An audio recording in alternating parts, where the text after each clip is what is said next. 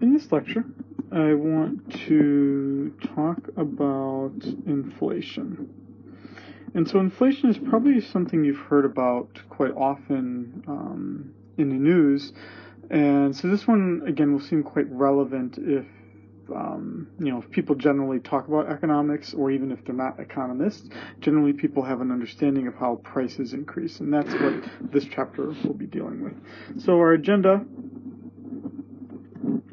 for this chapter is first, I'll be discussing the general lack of experience most of us have with dramatic increases in prices.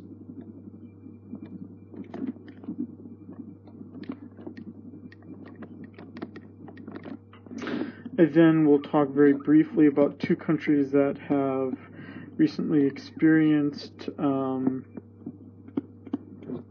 some quite dramatic increases in prices, and that would be Zimbabwe and Venezuela.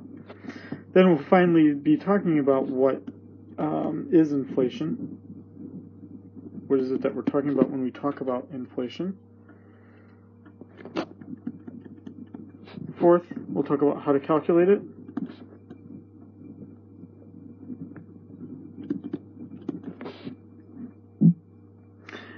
We'll talk about some of the problems with how it is measured.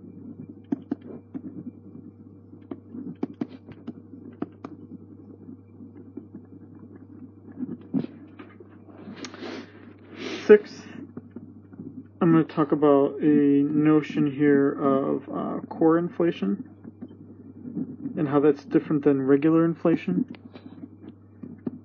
Seventh, I want to distinguish two different ways in which inflation is calculated. One called the CPI, which stands for Consumer Price Index, and the other called the PPI, which stands for the Producer Price Index. Then I'll talk about the categories in the CPI.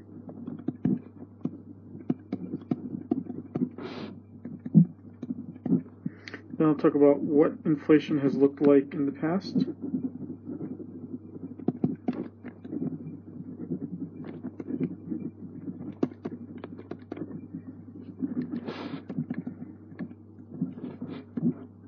Then I'll talk about the notion of hyperinflation. And finally, I'll conclude it by talking about why we should care about inflation, even though that answer may seem quite obvious.